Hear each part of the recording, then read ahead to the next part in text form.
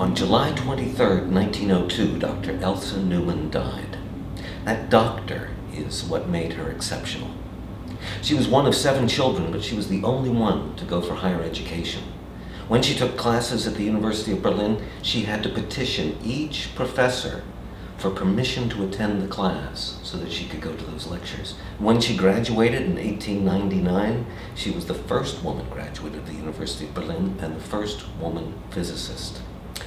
Although her career was short, she did found an association to help other women students study science. And they owe a lot to Dr. Elsa Neumann.